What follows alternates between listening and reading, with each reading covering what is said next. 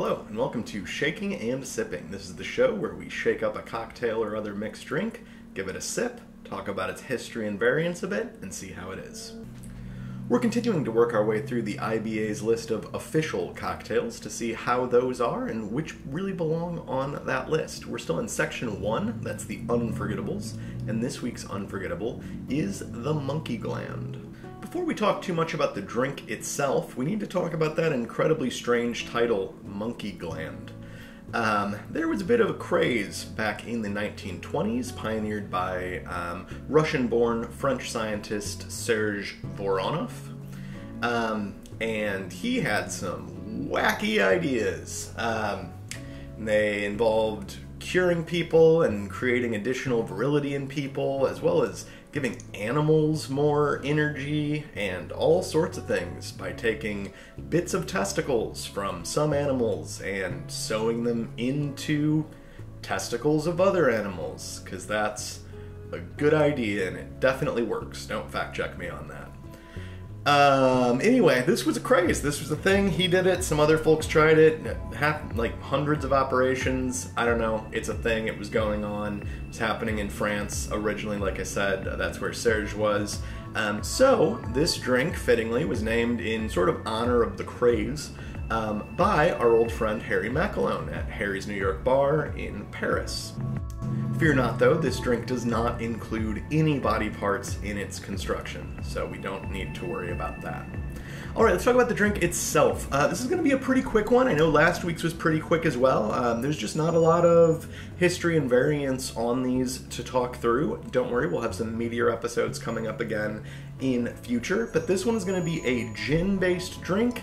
Our main mixer is orange juice, and then we're going to add a little bit of grenadine, which we talked at length about last week, so I'm not going to have a second episode of Let's Talk About Grenadine, as well as absinthe. So that is what it is. I'm going to make the IBA spec first, and then there really aren't variants other than a few folks who have slightly different proportions of things, but there is a historical note about the absinthe, so we'll play with that in version 2. Alright, let's mix up the IBA spec. Alright, so to start off with, we are going to need some orange juice, so I'm going to begin by juicing an orange.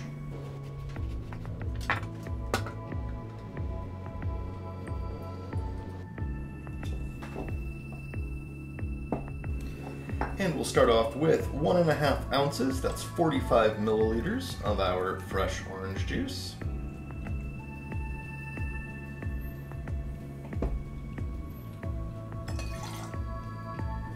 There is a little bit of pulp and some little seeds in there, but that's not a problem. We will double strain when we're serving. And then of our gin, we want dry gin here, though I think a Plymouth would also work very nicely. We want 1.5 ounces or 45 milliliters.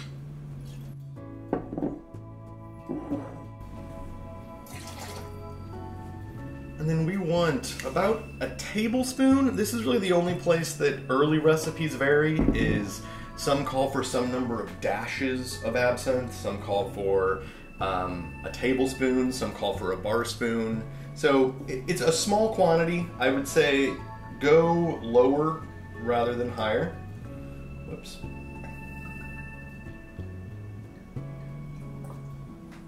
So I used about 3/4 of a bar spoon there. And then with the grenadine, same thing. Some sources vary on the exact amount, but it's in the range of a bar spoon.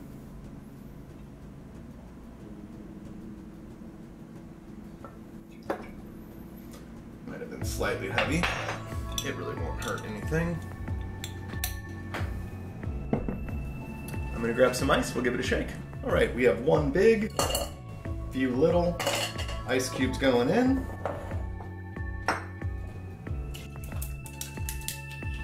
Let's give it a shake.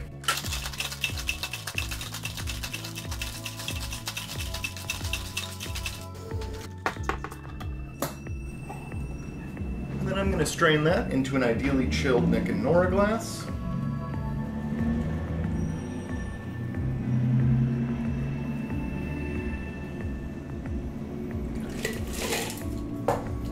And the IBA version does not call for any garnishes. I've seen some sources call for a maraschino cherry. I've also seen some sources call for orange zest. I'm gonna try it without first, and then we'll try adding those to see what those do. This is our IBA spec Monkey Gland.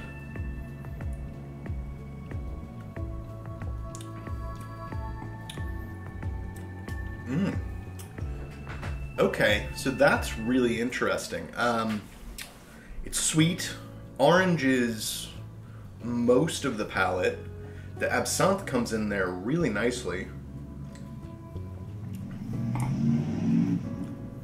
Yeah, so the orange is kind of rich. I think that the gin botanicals are actually playing well with the orange there, and so they're almost reinforcing the oranginess of it, the way that like baking spices in a pie bring forward the fruit in that pie. And the grenadine's nice and sweet. That's keeping everything in that, you know, orange adjacent area as well, but almost in a slightly orange candy sort of way.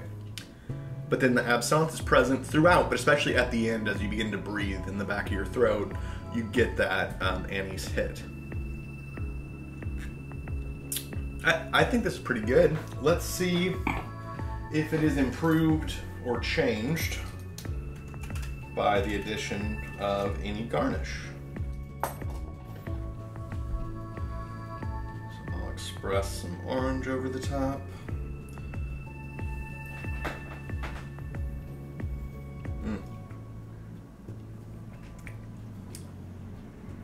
Yeah, so it's right on the nose. Expressing the orange definitely makes a difference on the nose. It's a lot brighter. And I'd say it makes the drink a hair more orangey even. I don't think the flavor difference is huge, but I think it actually slightly mutes the absinthe because I'm getting the volatile oils first of that orange right off the top. I think actually, in terms of improve or not, I would add the orange twist, but not express it. I would just add it in the glass. You'd still get a little bit of nose off of it without really affecting the drink. And then just to gild the lily a little bit, I've seen some recipes, like I say, that call for either orange or maraschino cherry. I have seen some call for both, so let's see what that does. I should also say, since I'm basically covering every variant for this fairly low variant drink, the one other variant I've seen of this is to build it kind of layered, kind of tequila sunrisey, with the grenadine separated. I'm not trying that one today.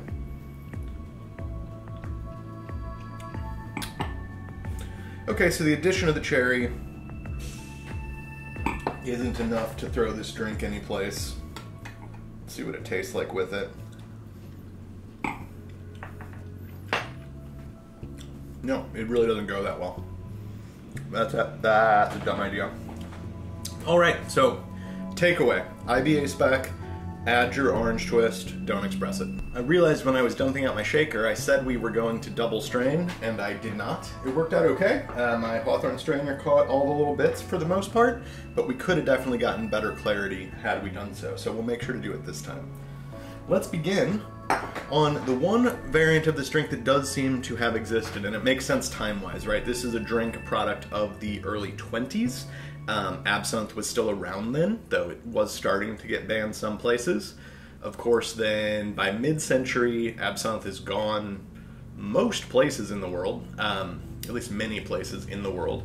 So obviously pastis was used a lot, but what I've read multiple places is that Benedictine was used quite a bit. And this is an interesting French liqueur made from roots and a whole bunch of flowers.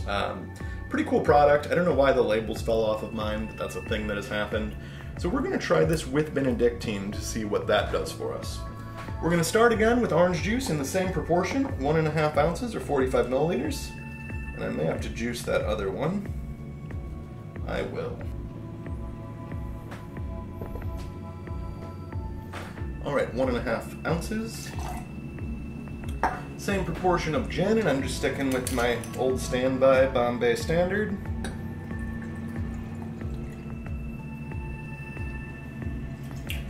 One and a half ounces or 45 milliliters.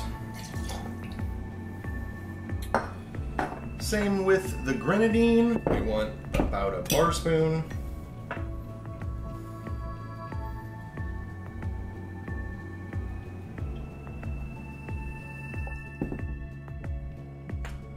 And then finally, our only change, we're gonna go with about a bar spoon of Benedictine.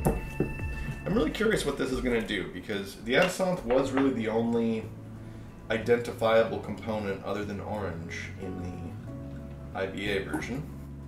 So I'm very curious how that's gonna shift. But nothing better to do than to find out. I'm gonna grab some ice.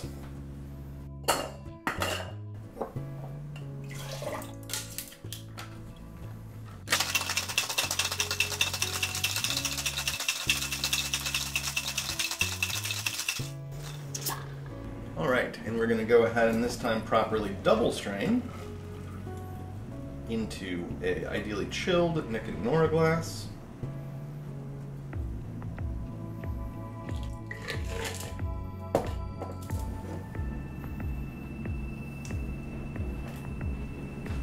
And yeah, that actually, even though it's still not translucent, that is actually more clear than it was without the double straining.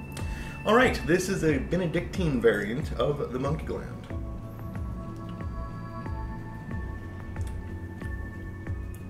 Ooh, that's nice. So the Benedictine actually comes through really nicely and it's more integrated. It's kind of floral and just all the way throughout. So there's just it's still orange at your baseline, but then there's just a florality that's sort of high on the palate that's just floating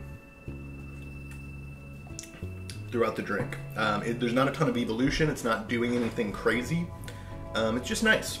I could see this being a really nice hot day outdoor sipper. I wouldn't be opposed to that. Yeah, very nice. Well, thanks so much for coming along with me today on this adventure as we looked at the Monkey Gland. Be sure to like, share, comment, bell ring, click on related videos, all that super fun YouTube stuff that no one's ever told you to do before if you liked the video.